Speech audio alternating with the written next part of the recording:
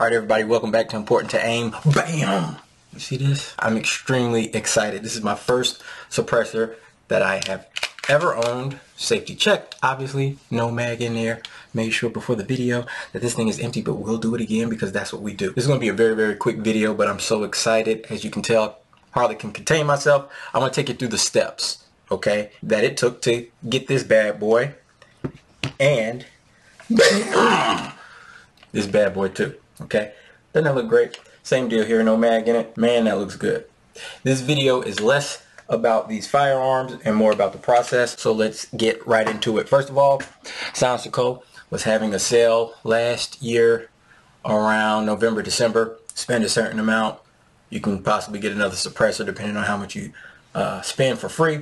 So I bought two of them to be able to get the third one for free. Obviously the third one is a rebate thing. At very latest it'll ship end of June, so I'm excited about that. But these two Octane 9s are what I bought. I purchased them on 12/23, which I think was the day before the sale ended or something. I finished all the Eform paperwork 12/29. I certified with the dealer on February 2nd and I was approved 5/31. I did everything through Silencer Shop and I must say it was extremely easy.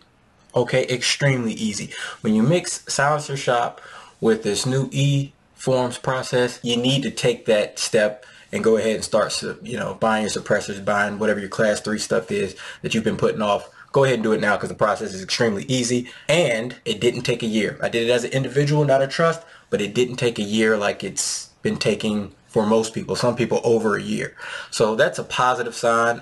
I'm going to remain optimistic that they are going to cut that down to that 90-day window that they advertised, or at least they advertised that they hope to get to. As a side note, I did do a SBR in between time, and it only took 30 days to get that back. Not a real in-depth video. If you want one, let me know. I'll do it, but I want to encourage everybody. Been hesitant about buying a class 3 item. Go ahead and do it now. And if you have a choice, at least, this is my first experience, so I can co-sign Silencer Shop.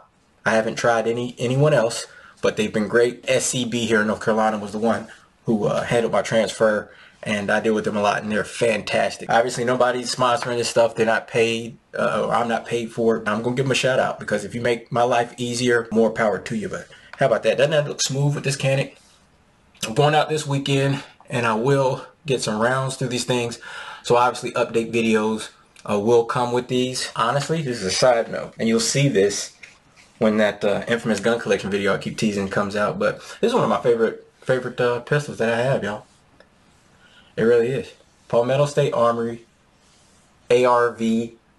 I can't wait to do this review for you guys, but I love it. I love it. So again, if you've been hesitating doing class 3 items, do it now. Now's the time. Stay tuned for future videos. I appreciate you. Thank you.